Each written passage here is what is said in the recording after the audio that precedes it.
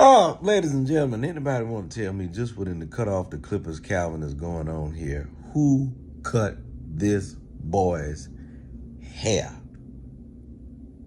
Who did it? It ain't y'all. I'm telling you now. I'm telling y'all right now. Your whole family going to hell. This wasn't right. Not right at all. Y'all had no business.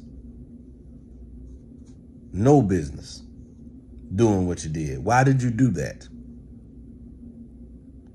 Why would you do that? Like, why would you condemn your soul like that? I'm talking to the barber.